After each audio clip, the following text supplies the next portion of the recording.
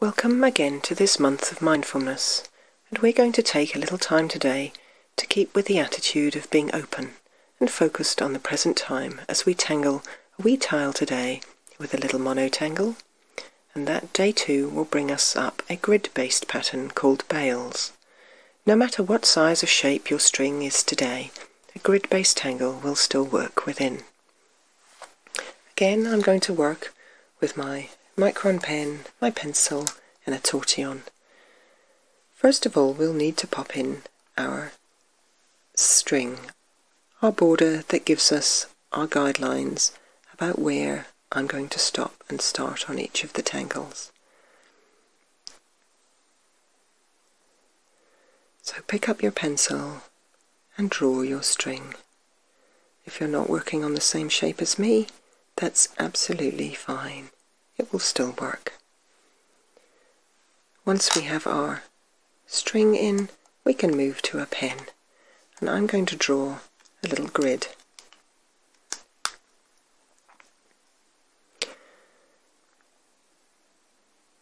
I might draw these angles.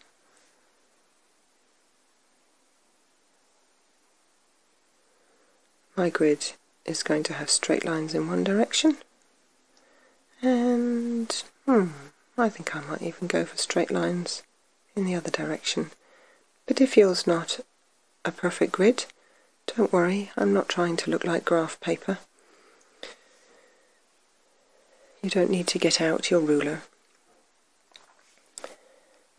So once you've got your grid, just keep with the acceptance of it's fine the way it is. If it's not square, perfect square, accept them. If your grid is not graph paper, accept it. If your lines are not evenly spaced, accept them. If they wiggle about a bit, accept them. They are what they are, and how you've drawn them is just fine. Be deliberate and be purposeful, and concentrate on your line here and now. Each of these grid squares then needs to have a line that goes from the corner out for a little bit and back to the next junction.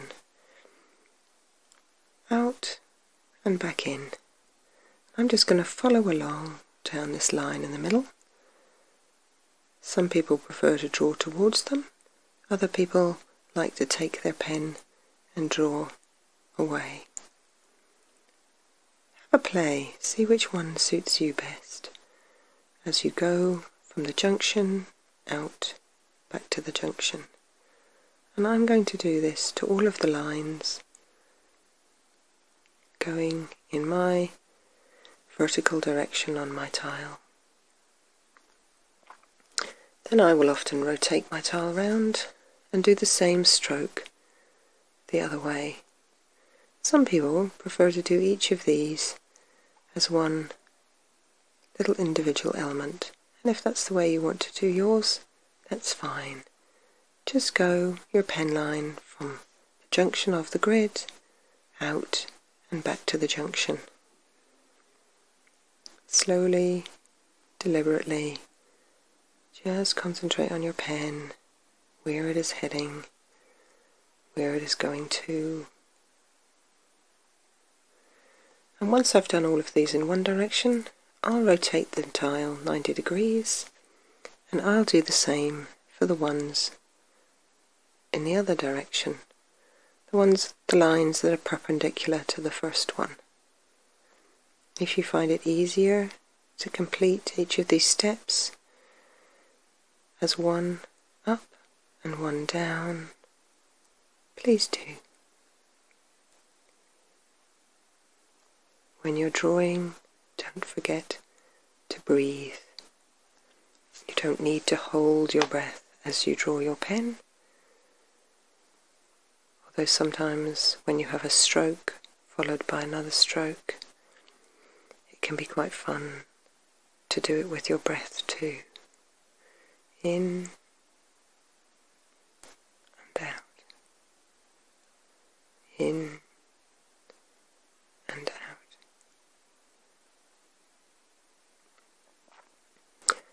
Once I have done all the ones on the inside of the section, I might also use my string line to give me that same straight and pop in my 2 lines either side.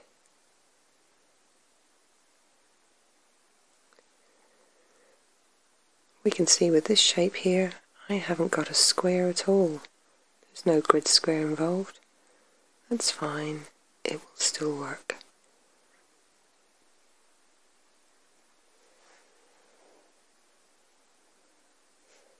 It does not matter what size or shape of these little grid squares you've got.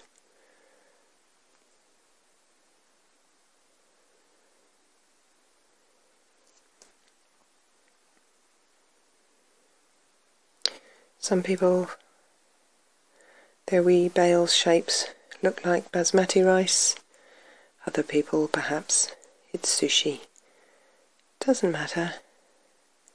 Yours will just be perfect the way they are. Just accept it and move on. Once I have filled all my grid edges here, I can move to shading. I'll pop my pen down and I'm just going to do a very simple bit of shading. Just going to pop a little bit of graphite in one corner of my grid square and use my tortillon to gently pull it out across the area. And I'm going to do that with all of my little grids. Just choose each one individually and fill a little bit of graphite into the square.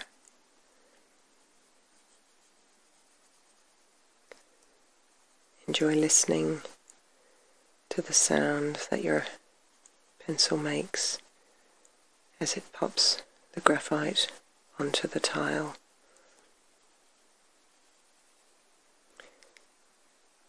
Sometimes when you only have a small section, it just might involve just a tiny bit of graphite. And then gently use your blending tool to pull the graphite out and perhaps across to the area that you want to fill.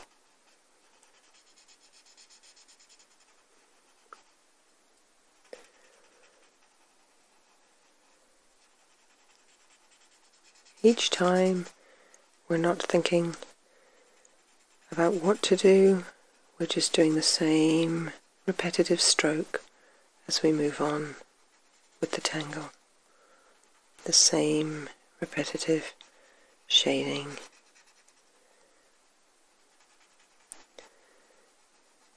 If you're not using a blending tool at all and you're just using careful shading, that's fine too. You'll find just pushing a little bit of a blend into the graphite just pushes the graphite into the texture of the paper and gives you a smoother finish.